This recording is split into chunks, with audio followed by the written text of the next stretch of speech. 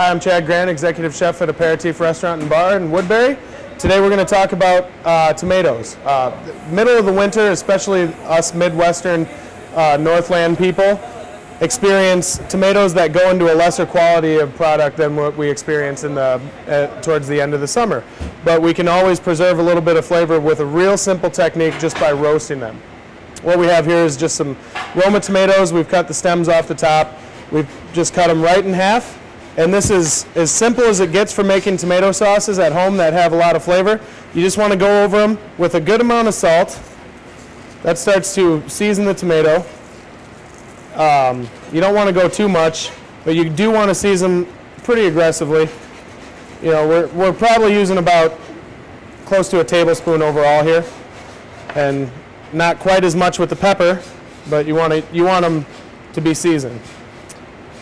So you go over the top and just season the open side with salt and pepper. And now we have a pure olive oil, extra virgin. When we're doing things like this with simple flavors where you're just trying to accent the tomato flavor, it's okay to use an extra virgin olive oil. One of the better, more expensive ones. When you're using cooking techniques that require high heat and a lot of other ingredients, you don't want to use this because it's really a waste of money. But an ingredient like this, where we're really going to taste the tomato and the olive oil flavor, it's okay to use the more expensive stuff, the extra virgin. And you just really want to go over the top like this.